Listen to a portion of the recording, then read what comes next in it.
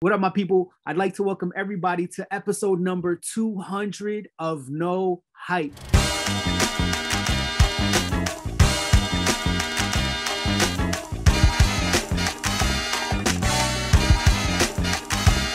Joining me for the second time on No Hype is the homie Roy Miles, aka Ghetto Gepetto. Yes, so he actually was part of episode number 1. He gave me all the info. He gave me the lowdown on this bad boy right here. And we had a great conversation. And I said, as soon as I get the show up to being to doing real life interviews, I had to talk to Roy. I had to do it because he is a wealth of knowledge. He's been there, done that, got the t-shirt, made the t-shirt, designed the t-shirt, sold the t-shirt, still selling the t-shirts. And, you know, he's an OG in the game, and nothing but love and respect for my man, Roy. How you doing, bro? I'm doing very well, man. I appreciate you having me on, man. I'm so excited because you got to 200 episodes. When I first talked to you, you said, yeah, I'm going to do this every day. And I was like, oh, this dude, if he can do this, even if he does it every other day, it's pretty hard. But you really did it every day. Bro, Not just those videos. You did other videos too. You didn't just do 200. You did 200 versions of this show. Yeah. But I've seen you also, I watch you put other stuff up as well. So you're not just doing that. Yeah, I have. So it's commendable, bro. Thank you. It's been tough. I got to say, I've never committed to doing one thing every day for a year or any kind of amount of time. Like, I've had consistencies working out or doing things, you know, right, music, but it's never been every day. Like, you know, right. It's been interesting. Because it's bigger than a job, right? Like, a job is not even every day. Yeah. Right. So it's super demanding, and it's kind of weird because, like, it's a goal I set on myself. So technically I have all the liberties to just not do it when it stresses me out. But not doing it when it stresses me out more than doing it every day. Right. So, yeah, like, because you built that muscle and you have to keep flexing that. And that goes for everybody who's watching this and hearing this, man. Like, yeah, you got to do this shit every day, even a little bit. I work, but I also have to put a little bit into what I do every single day, or else I feel like off kilter, you know? Yeah. You know, I guess, like, I'm a workaholic, you know, I enjoy it. I enjoy what I do. And I always have to have something like that, except I obsess over things. So, like, you know, I'm in some mad. Oh, wait, you obsess over things? That's crazy. I wouldn't have guessed that. Yeah.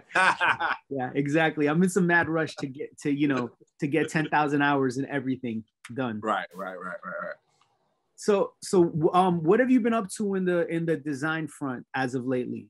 Right. So lately, I've been really dealing with, like, what is social media for me, and what is all these platforms, you know, what do they, what's the best move for me? Not like how people are doing it, but how should I do it? And, you know, I've been looking at metrics and, you know, peeping, like, if I make these type of videos, then I get this sort of response. If I make this sort of, and it's like value proposition, you know, you go, well, I put this much time in this sort of video and I got this many views and comments and likes. And then I did this thing, which was half the time or even less than that. And I got even more. So just really understanding the platforms, the difference between Instagram, TikTok, YouTube, and, like, really sort of making media, you know, like putting my characters in those spaces the way they are those spaces are intended to be used has been, like, the last month and a half of me doing stuff. So if you peep my Instagram, I've been even posting less. But I'm also doing more on the other side, which is, like, I'm doing a longer episodes for a YouTube channel. I'm launching a YouTube channel. So a lot of stuff in the workings. There's some toy stuff going on that I don't know if I can speak on entirely, but let's say we'll be revisiting some old things very soon. All right, dope. And, people will be pleasantly surprised, I believe, if not very surprised. Yeah, just enjoying stuff. Yeah. I would think that, like, you know, I have a bunch of these with me Oh, right look now, at you. right? And I would think that that now, right? Because I know a lot of these were inspired, and I haven't actually opened these. My homeboy, when I put out this video, right, and one of my fellow collector friends, who's now a homie of mine, saw it. He actually bought the other one that I had, and Oh, wow. one day he was looking for more of these. He found a bunch from like Sweden or something, and he sent them. He sent me the extras, and I thought that was super cool. But I haven't opened them yet because I've been saving them for this interview. Ah. And I remember you were telling me that these figures were inspired by other artists, right? Because licensing at that time was super difficult. It's probably not what it is right now. Right. And also people just didn't have that sort of like, you know, like we were building a culture. So there was no such, and so like people, when they thought of toys, they thought of, you know, G.I. Joe and shit like that. So right. For me to say, hey, how can I do this? You know, and as you know, and as hopefully the folks understand, like making an articulated toy at any size with variations and accessories and all that stuff is hyper expensive. And once again, I'm just a dude from East Oakland trying to make some shit happen. I did it. I'm on this today. So I made some shit happen. You made some shit happen, and the shit was dope. So like just looking at the box, the packaging of this, super. I love even just the idea of like a tube, like a cylinder type packaging, which kind of reminds me of firework packaging. Or like there's a so it's a lot of things. They're like BBs came in little cases like that. If you had a BB gun when you was a kid, like a badass kid. The tube is also it represents maybe the sort of the idea of a Krylon spray can without trying to make a spray can, but just like the form and function of a spray can. Also, just like everything was in a box, and I want it to be, you know, I want everything to be fly, and I want it to stand out, you know. Yeah. So when I designed all that, even the factory was like, a tube, man, we can get you a box for no money at all. You want to make a tube, you got to have new tooling for all this stuff. And I was like, make it so, baby. Like, I want it to be better. And having the message there, you know, on the box, the Black Power Fist as my logo, like I was really about it. You know, I mean, I've always been, I just want to make it like known that this is coming from a real place right off the top, you know. So it's dope, and it's those details that really make something like this special. So without ever looking at these figures, and to be honest with you, like I was on the hunt for the Method Man one because it had Method Man on Method Man, right. Like you know, my collection, like I don't really do too many things that are not either licensed or bootleg of my favorite artists, you know. Right. But when you told me that these were inspired, that the other guys were inspired, I can't really remember who was who, but I'd like to take a stab at it. Yeah, you know, see what happens when you open it. See, find out. So this one clearly is Big Daddy Kane. Well, his name is Daddy. Right. So yes, you know, a lot of times the names aren't far off from who they are. Like it's no mystery. There's very little mystery involved in like who the fuck these people are. Okay. All right. I mean, without even like opening one, I could tell you Kid Zulu is probably Africa Bambaataa. Yeah. But that's a dope name, right? Kid Zulu. That is pretty dope. This dude with the boombox. Now he's the idea of the line at the time is that I would be doing. In my mind, I was planning on doing several series. And so that B-boy character, I plan to have in every series a different B-boy. So had you collected everything, you would have 2 type of B-boys, 3 type of B-boys, eventually an army of B-boys, all in different color variations. So you could have crews of B-boys and B-girls that you could set against each other. But I felt like that's a Puerto Rican cat. I felt like somebody from Rocksteady. No, he's not. That one is not really based on a person, but just like the idea that folks, Puerto Ricans were super involved in the building of the culture. And I just wanted to have somebody that represented, you know, like across the board, you see, you know, all the, like we talked about the skin colors and the paint, you know, to sort of represent the hue of Blackness. And I put, you know, Cubanos and Puerto Ricans and everybody, we all from the diaspora, you know, so I try to represent the skin tones. You know, I'm Black and Mexican, you know, Chicano and African, you know, so like I wanted all that in there because all that is what makes, it's a big portion of what makes the culture a thing, you know. 100%. I mean, the culture started off inclusive.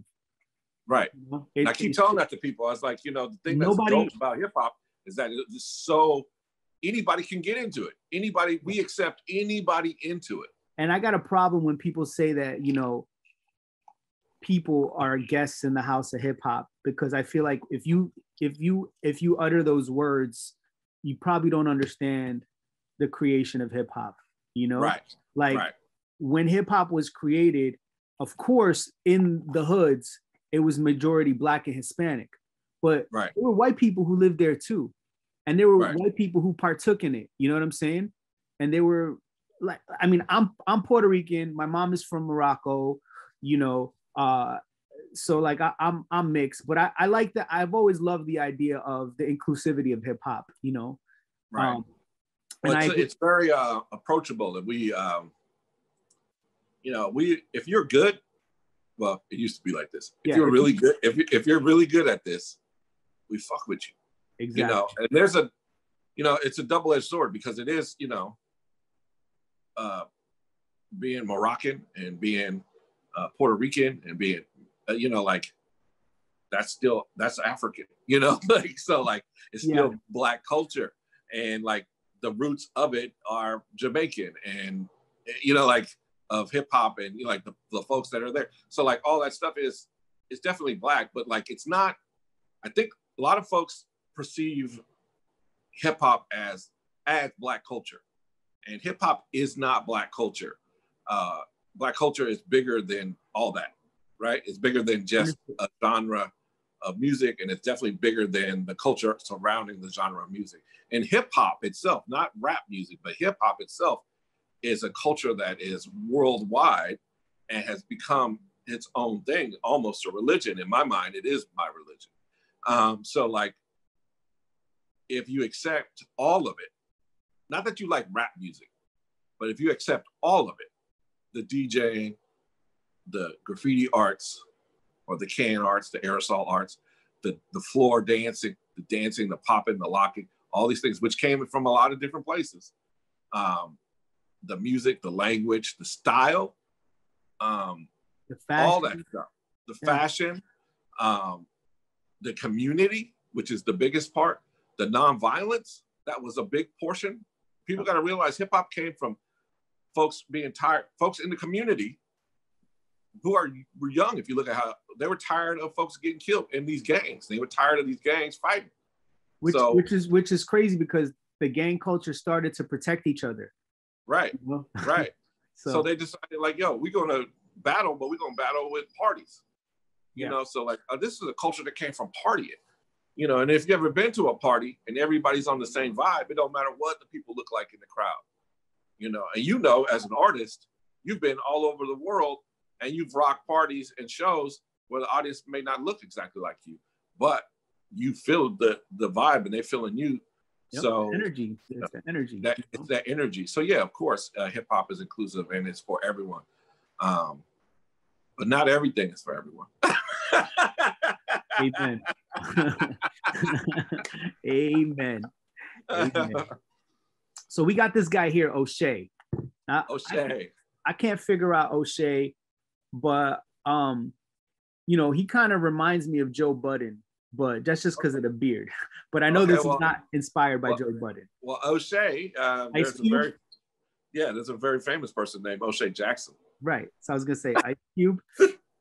And if you look at all the colorways, they're basically, you know, the plaid and the khakis, and then the California, the penal suit.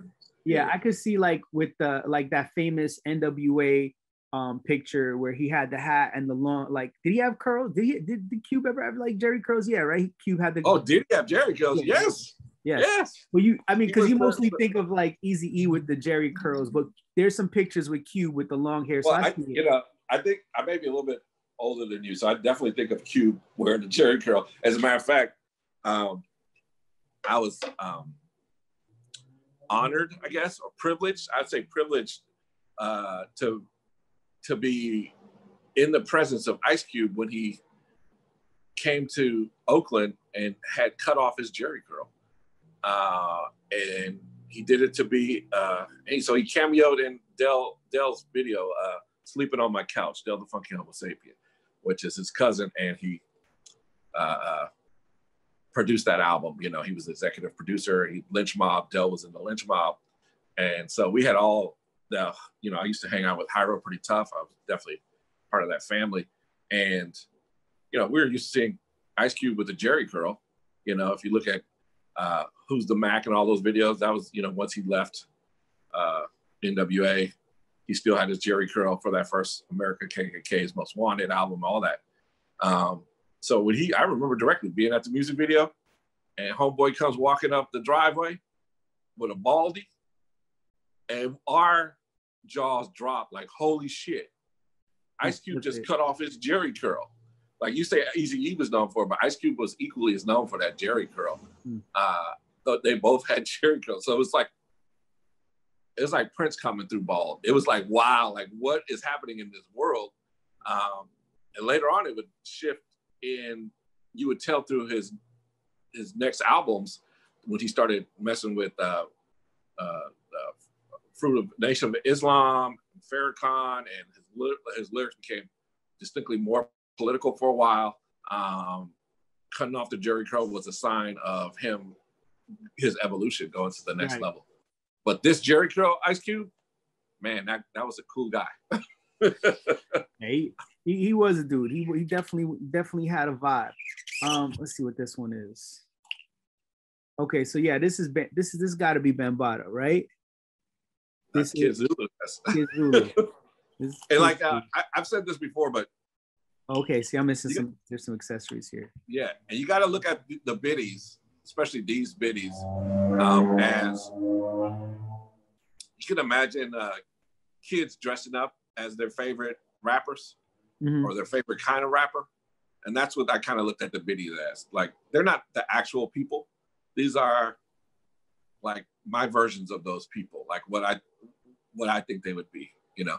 Yeah, absolutely. But, you know, knowing that there's some inspiration behind there, at least for me, like on the other end, I feel like, you know, it's an excuse to put them in my collection.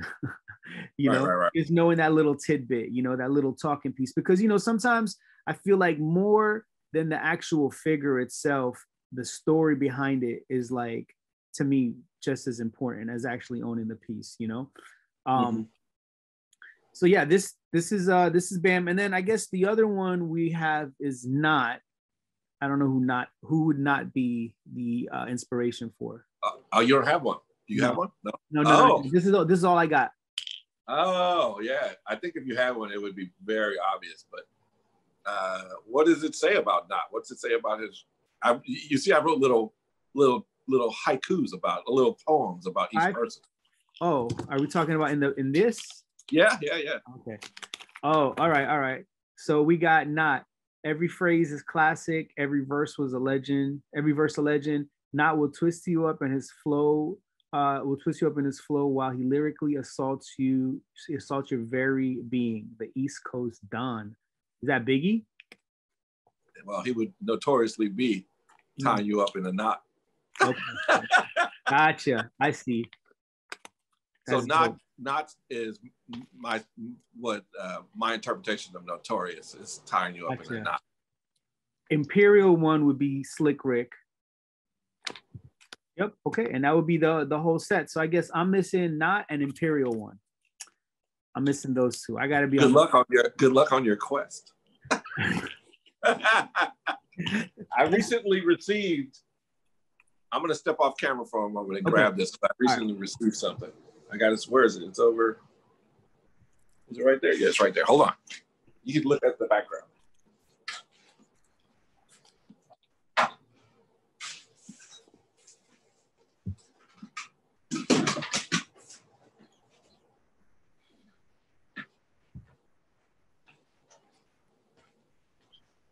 I didn't want to ruin the vibe of your show. Okay, so no, it's all good. I'm gonna cut whatever was. So I recently received a message from my homeboy. I'm gonna say his name, Jeremy Cole, who's like one of my main mans, and he was like, you got a case over here. You got a case of your toys over here, and I was like, brr?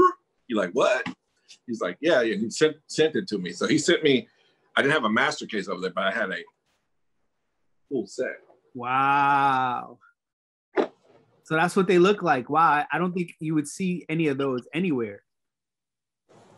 And I have a box up here on the wall, but not the actual all 35 units, all the colorways in the box. And so just so you'll see, this was our point of purchase.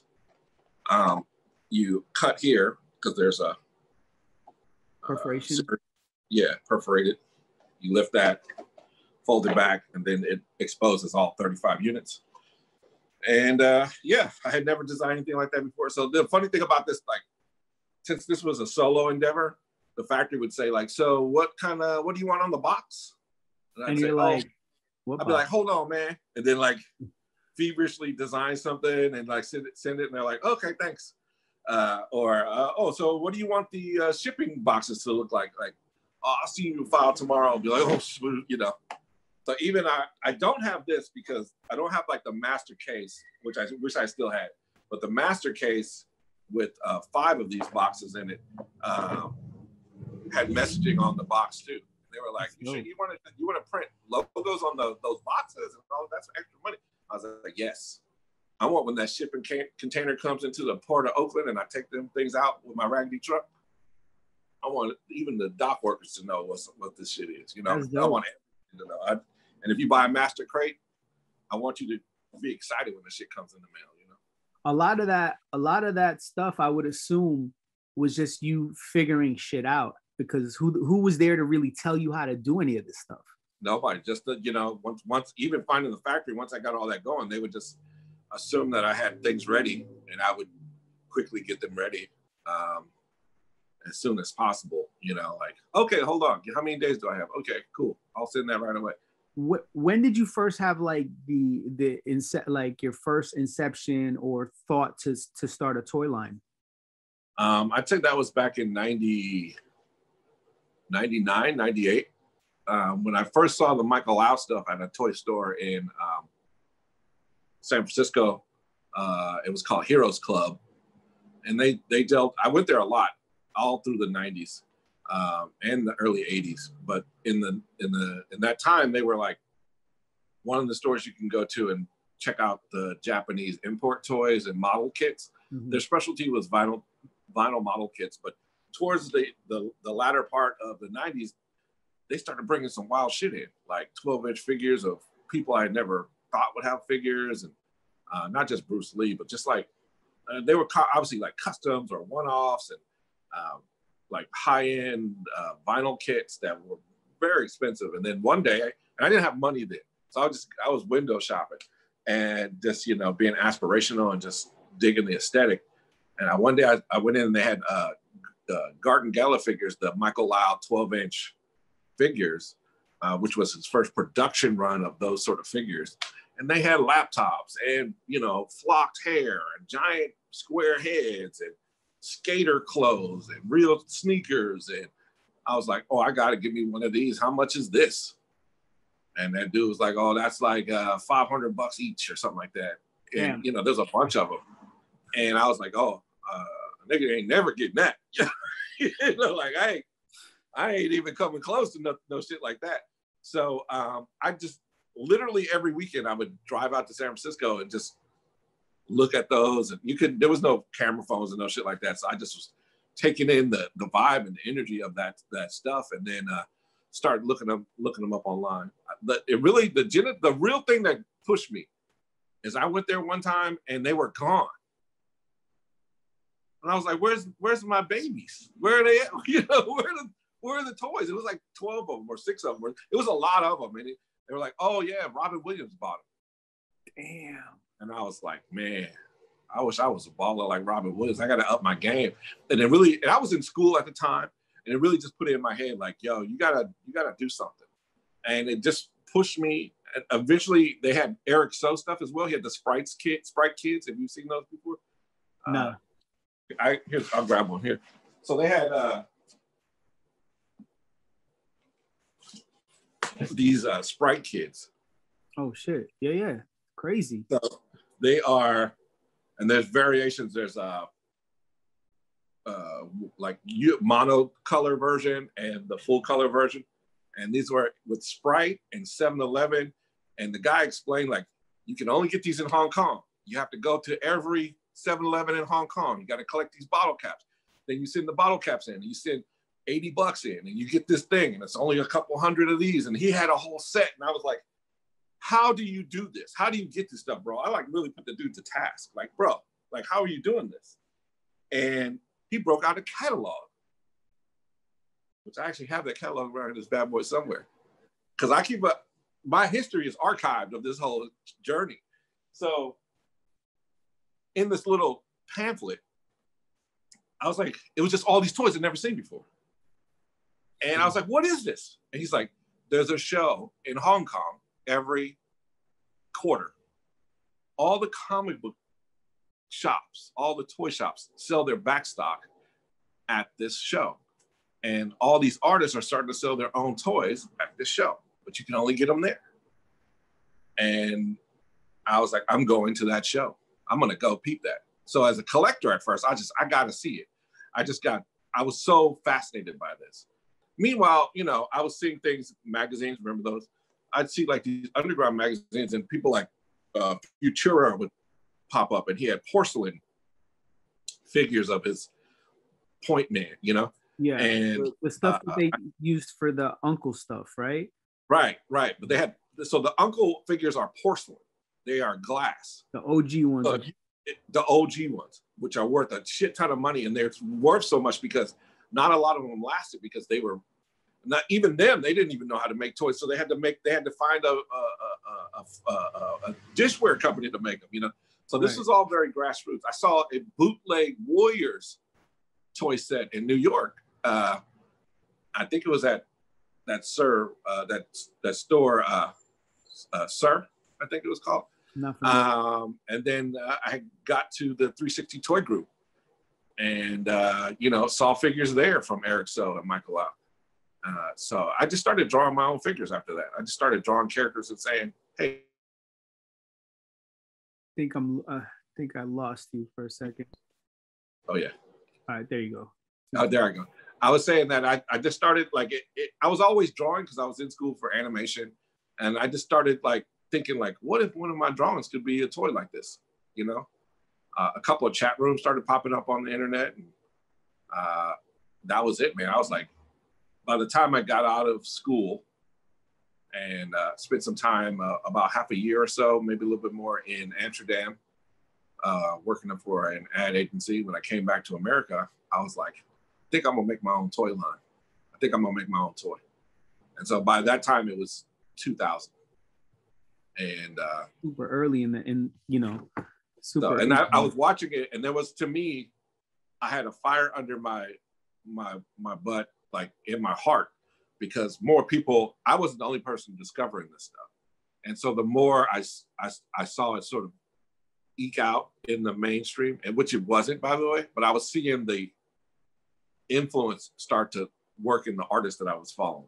So I knew like I'm in the right path, because the people I considered the dopest are also either being involved in this or being influenced by it, or at least peeping it. You know, if I saw a picture of Stash's studio, he'd have like a little toy in there or something. You know what I'm saying? Like, and I'd be like, and I was already a toy collector. I collect Spawn and all that McFarlane stuff. You know how that is. Like when you see somebody, you're like peeping what's in their background, right? Yeah. And you're like, okay, that dude, he knows what's up. Yeah. He knows what's up, you know? And, you know, I would see that, like, I would read articles or watch videos about editors and animators and motion graphic designers, and I'd be like, oh shit, I got that same whoop whoop that he got. You know, like, oh yeah, I got taste, or he got taste, or she got taste. You know what I mean? Like we got the same taste.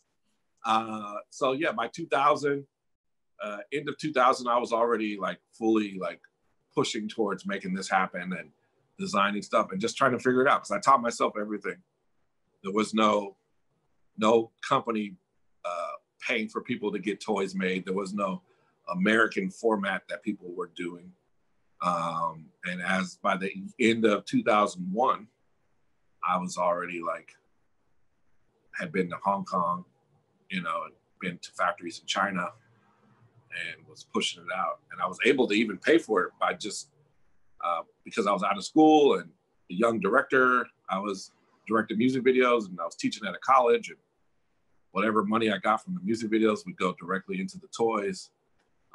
And, you know, as a recording artist, the budgets were different in the early 2000s than they are even today. So you could actually make a small profit off a video and then put that money somewhere. So I always say I never had a nice car, but damn, bro, I had my own toy line. I had the dopest computer. Dude, I mean, I think that's way better than having a nice car. To be I honest. think so too. Me too. Like, how much 20 years down the line, how much are you going to talk about that nice car? Unless it was like a Lamborghini or something insane, right? Right. Like, you know, I got the opportunity to teach at Pixar University, which was a dream of mine to even work near that company. And I taught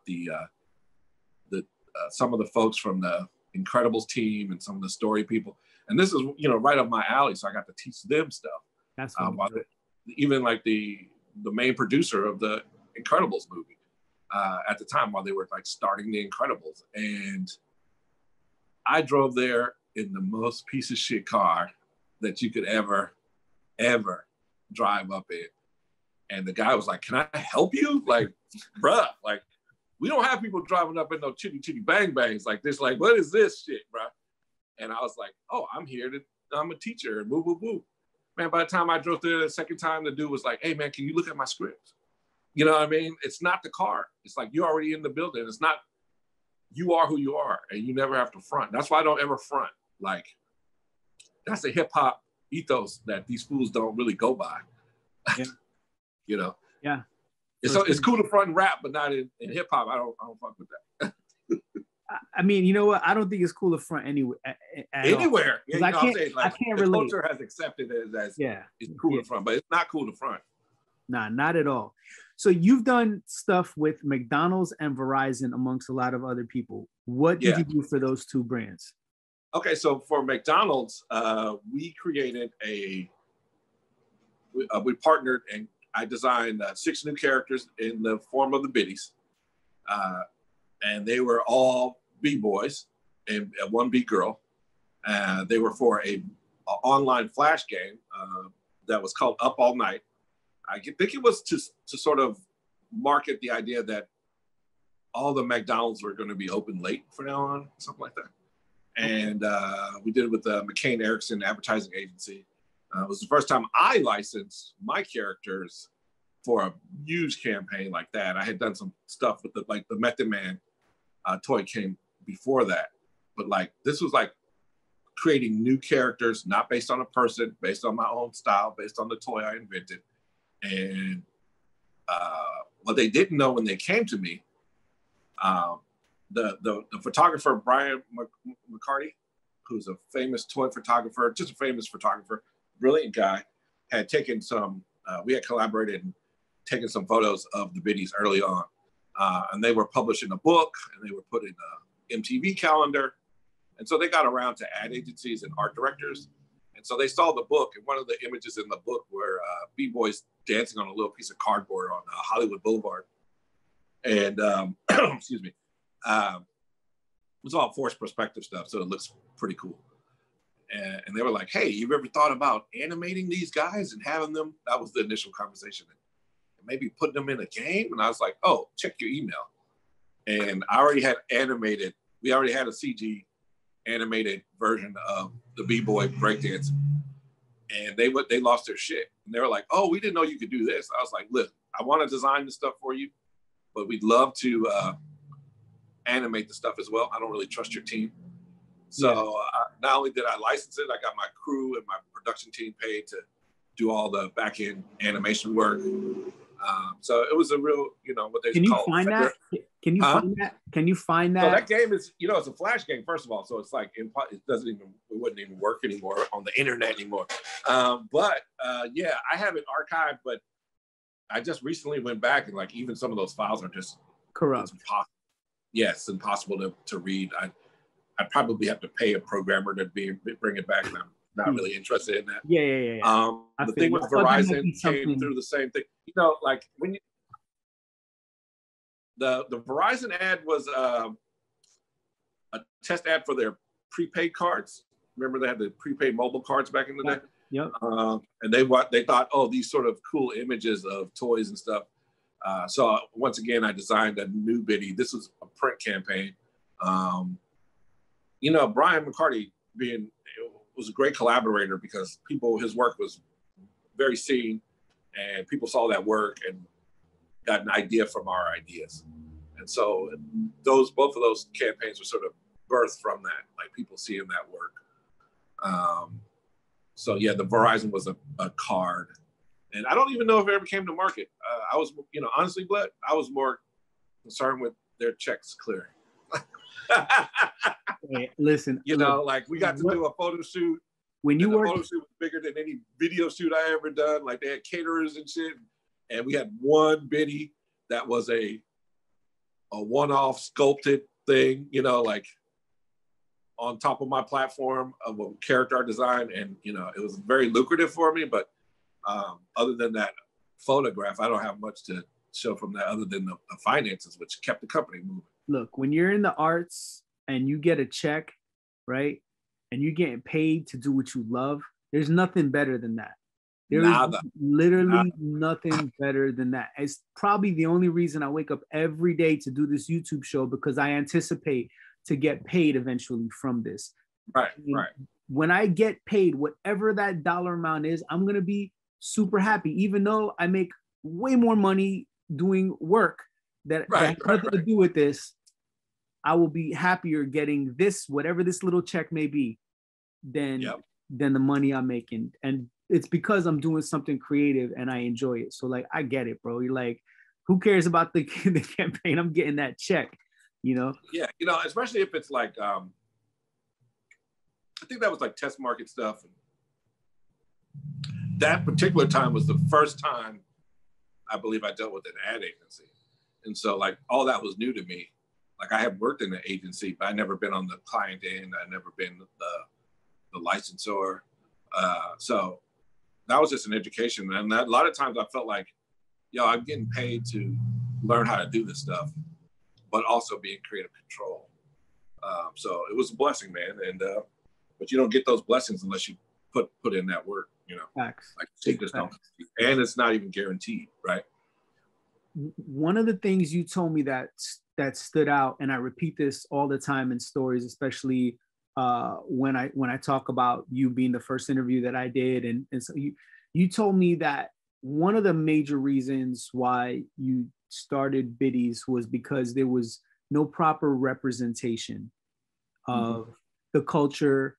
And we spoke about this on our first conversation. Like nobody was doing hip hop toys, and the people who were doing them in other countries. Like it wasn't even happening here. Right. So could you take me back to that? Yeah, sure. So like those folks that I did see, I'm going to say Michael Lau and Eric So right off the top.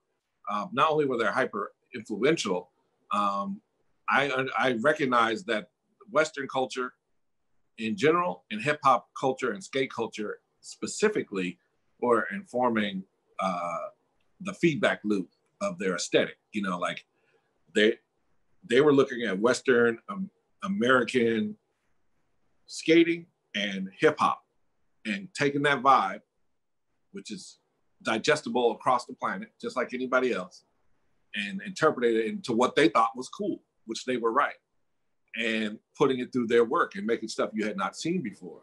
And eventually the copycats around them I don't think they really had took the culture the exact same way. And so you started to see, and I've heard you talk about this, and I've said it many, many times. You start to see a lot of gorillas and monkeys wearing Adidas, wearing rap chains, definitely supposed to be rappers.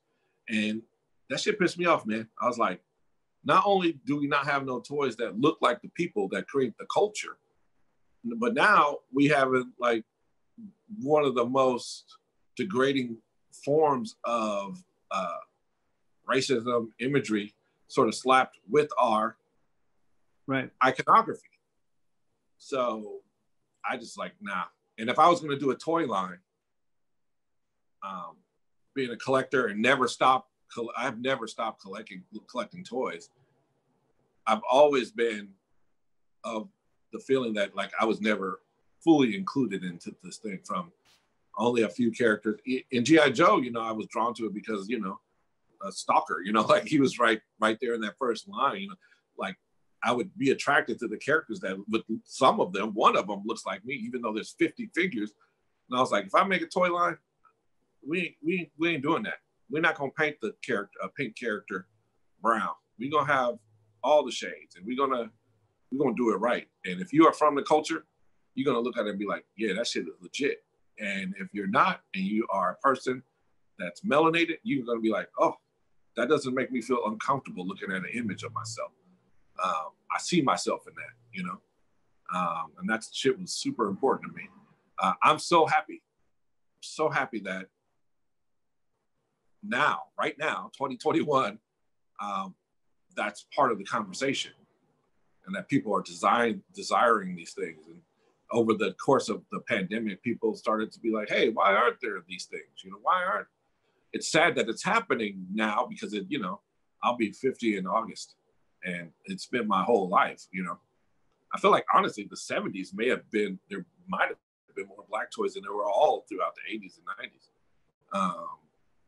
I wasn't around for the 70s, but I mean, but like we spoke about like what was there in the 70s? I know I've seen some was it a Dr. J figure, right? Some Dr. J figures. Right, there you go, Dr. J. Right, Sanford and Son. Fred Sanford, Red Fox figure. Yeah. I think you got paused up. I'll wait. Seems like we're both paused. Oh, there you go. Okay, there we go. There you go. There were in toy lines, there were Black characters in toy lines, like sort of 12-inch big dolls, and like I forget the name of them. They were like some muscle men dolls, and but then there were like what do you call it? I was going to say Flip Wilson had a figure. There was a company that started making Black baby dolls. It was a Black-owned company out of Watts, I believe. They may have had the license for like the likeness of Malcolm X, and they were I think they produced that Jimmy Walker figure, the Dynamite figure. The biggest star of the time in commercial advertising was a guy named Rodney Allen Rippey, who was in a Jack in the Box commercial. It was a little Black kid, and he had dolls in a fan club, like. I didn't know that. There was a lot of stuff. So I think it started to, by the time the 80s, you can't, when the dominant culture feels like it's done enough, and the culture and the folks that who are not getting enough aren't vigil, shit slips away. So then all of a sudden there's nothing, right? You go to buy a Black doll, there is no Black doll. So your daughter can't have a Black doll, your son can't have a Black doll because there isn't one, or there's only one. And then when you try to fix that boat, they're like, well, this is tokenism. Why are you changing our thing? You know what I mean? Like, it's like, right. Or then they hit you with the demographics or some kind of statistics that says that this won't do well in the market and it's not worth producing. But they've done zero research. They're just, that's all numbers out of their ass. And there's a bigger conversation about supremacy and stuff like that. That exists. That's there. I mean, that is primarily, the thing. That makes people want. There's that great experiment. That great as in well known. Where I forget the name of the experiment, where they give the black child the dolls to choose from. You want the black doll or the white doll? They choose the white doll. Which one of these dolls is the mean doll? They point to the black doll. Which one of these is ugly? They point to the black doll. Which one is going to be smart? The white doll. That's heartbreaking. It breaks you when you see it. It fucking kills you. And if it doesn't kill you, you really need to reevaluate yourself. So I had seen that study early on, and just knowing how I felt as a child, and knowing that that wasn't an invalid thing, that I was feeling. When I was a kid, right, and I didn't realize this probably till that conversation we had when I spoke about like, yo, I went and I gravitated towards Spawn. Spawn was a person of color. I didn't really understand that. And then I started thinking before that, well, what's the first G.I. Joe? Snake Eyes, right? Just he was a solid black figure. And then after that, another G.I. Joe that I liked was I can't remember his name, but he looked like Puerto Rican. He looked like a B-boy. He had was it Gung Ho or Roblox or? It was one of those cats. It was somebody like that, and then I start thinking about like, the music and just kind of like everything. I was a latchkey child. So like, I didn't really have my mom or dad pushing any kind of sense of pride for my culture down my throat, like most parents did, so like, I just gravitated to like what was put in front of me that I liked. Right. And it definitely wasn't like Elvis or none of that other shit. It was like, Wu-Tang. Right. And it was it was like hip hop culture. And they spoke a language that I instantly understood. Right. And I think also you have there's when you talk about a character like Snake Eyes, they're completely masked up from head to toe. So any child can put themselves into Snake Eyes, right? As opposed to like, not every child may think that they're Duke. And he was right. And I didn't like Duke. He looked corny to me. He looked like the dude that like I would want to beat up. You know what I'm saying? Like fuck Duke, for no particular reason. I just, I like Storm Shadow more than, Right. Well, you were connected to the characters that at least seemed like plausible. Look, man, when I saw Raiders of the Lost Ark the first time, I was juiced. I was probably 10 years old or something. And, I'm watching this Indiana Jones do incredible shit, and I want to be like it for me. I love Indiana Jones. When I got home in the backyard, I made a whip and I was like jumping off stuff. And then I was like, wait a minute. I can't hide from the Nazis and disguise myself and punch them niggas in the face and wear their uniform and like be stealthy. And I was like, fuck. I'm standing in the backyard like, fuck. Well, shit. That's a crazy realization to have. Like, what am I going to do? And so even the non-representation entered my imaginary world. Yeah. It put up a barrier there. Did you say that you maybe got that thought process maybe from your parents at some point? Like maybe like being around that, or that was just a natural thing? Because I couldn't see myself, like right now when you said that, what the first thing I pictured about Indiana Jones? This white man going to save a bunch of brown kids in Temple of Doom. Right. White savior. But I never thought of that ever before. No, nobody never, that wasn't the thing. When I was young, I would just come to realizations about a lot of stuff very early on. Like, oh, okay. I see. Same thing with like religion and church and stuff like that. And I was inquisitive, I still am, and I ask questions. And if adults don't have answers for things they should have answers for, then I would completely reject them immediately. Like, oh, that's bullshit. Thank you, appreciate that, and keep it moving. I wouldn't like expound on it or tell anybody, but I spent a lot of time in the library as a kid. My brother and I, so we read a lot. And then by the time I got to high school, my friends were all like-minded and we're studying together and building all the time. I was getting bad grades at school, but I was getting that knowledge, boy.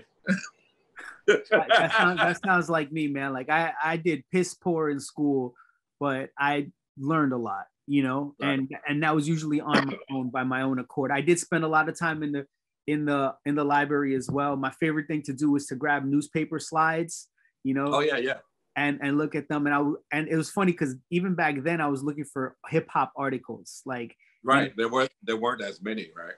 No, I there was one thing my dad used to do is cut them out.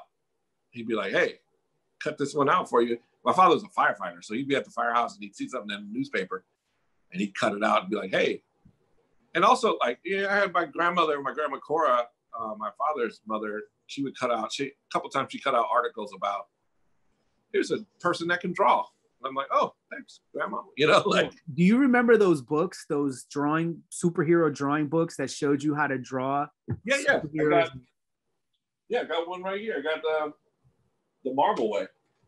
I used to go to the library and get those all the time. I never ever was able to draw. Oh, well, not that particular one. I'm familiar with that one, but there was another one. It would show you how to do like anatomy of superheroes. Like they were hard. Yeah.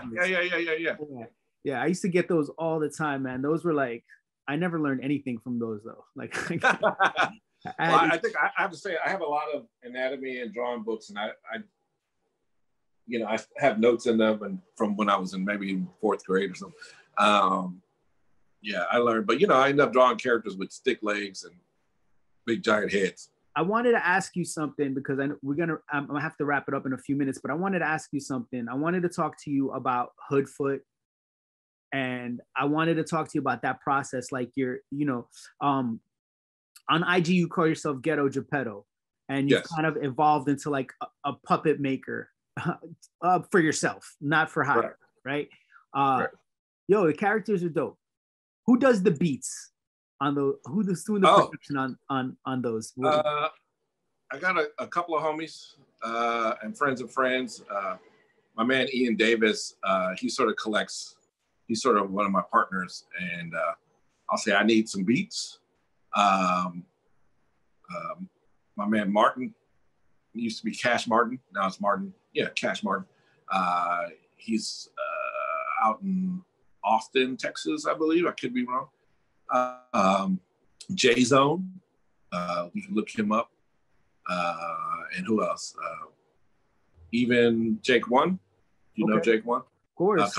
I've used his beats. He's a part of the circle of people I'm around or whatever.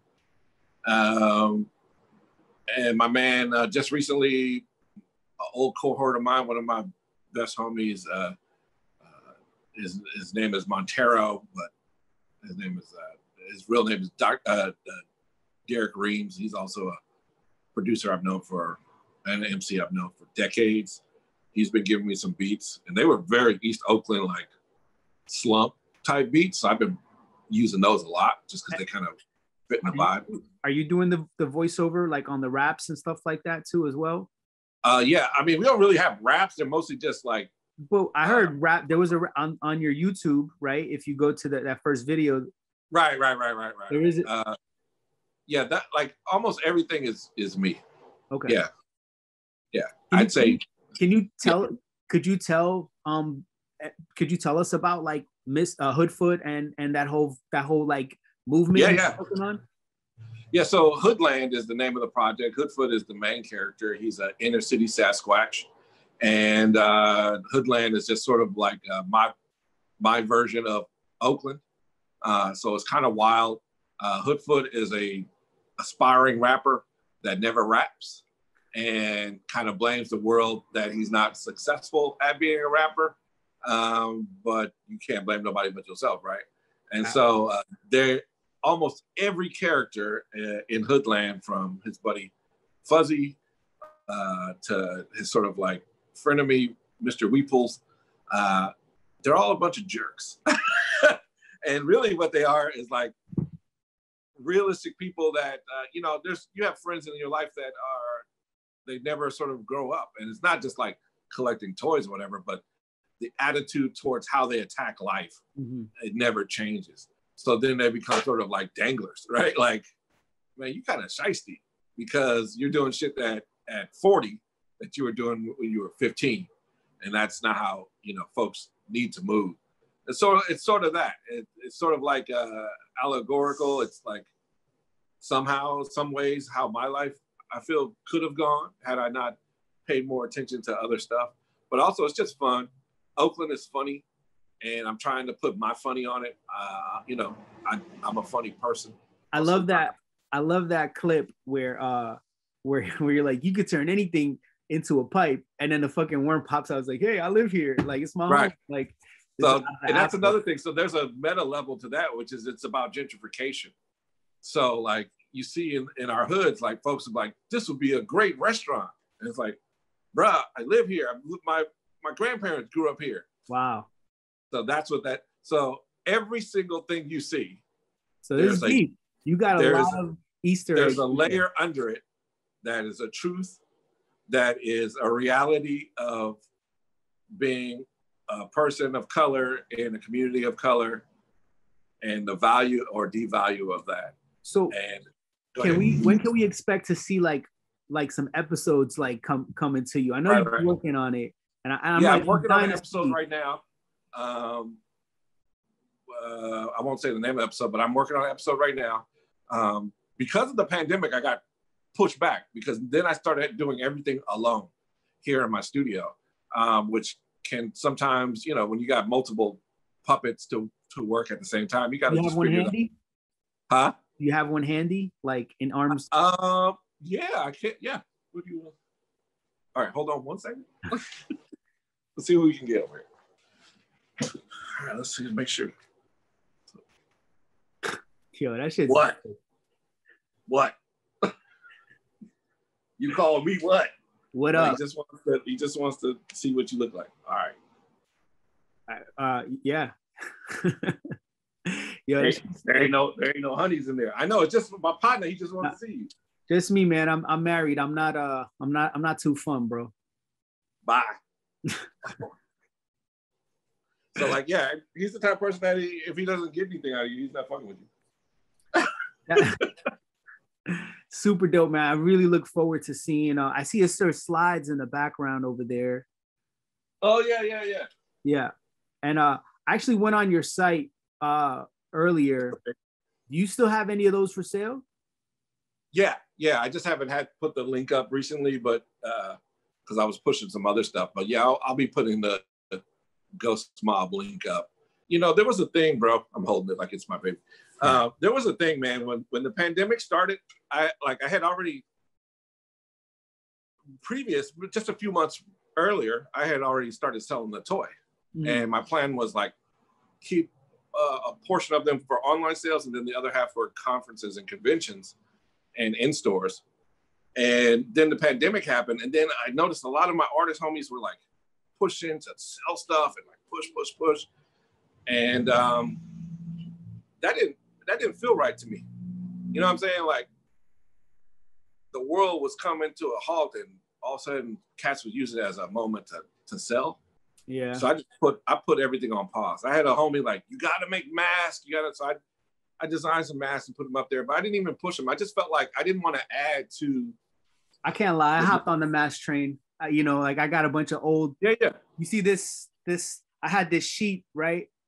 Before the pandemic, I originally made this design of like rappers wearing jewelry and shit, right? I got every like iconic rapper that I could think of and try to find them with as much jewelry.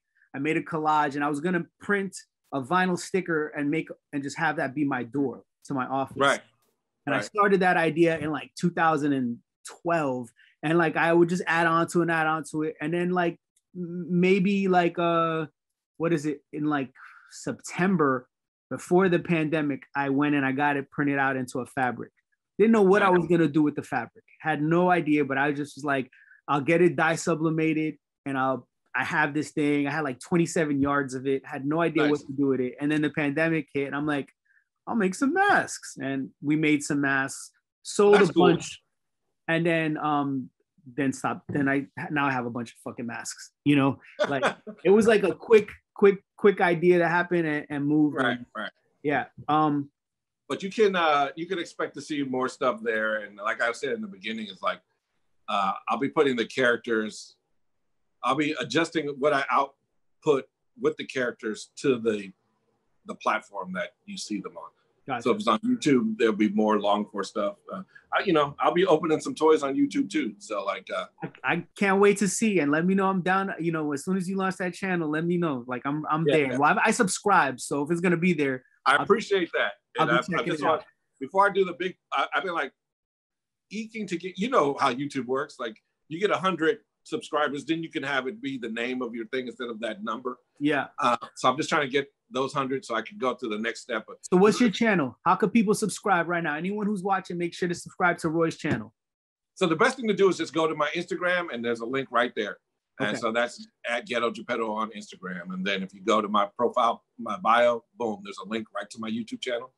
And there is a greatest hits compilation on there right now. So you can watch all free cartoons. Everybody Which is super dope. Super dope. I definitely recommend everyone go check it out. Roy, man, it was a pleasure. I would love to sit here and do this again sometime. And I'll see you at 400 or 300 or 5,000. Oh my God, no. At 365, bro, you might not see me for a while. When I hit 365, right. I'm taking a fucking break. Yeah, You need to. Yeah, man, for sure. Well, look, thank you so much. If you have any last words for anyone watching, please let us know. Hey, man, just everybody be safe. Love one another, you know what I'm saying? And be real and don't front. Also, if I'm out in Florida, I will hit you up, man. We can hit some swap meets or whatever. Yo, I'll show you all the dope spots, bro. Yeah. All the dope spots. Yeah, and I got to get some of that good old-timey toys. For sure, bro, for sure. All right, guys, thanks for watching. Make sure to like, comment, subscribe. If I miss anything, if you want to add any sentiments to this amazing conversation, leave it in the comments. We'd love to hear from you. Thank you for watching episode 200. Peace.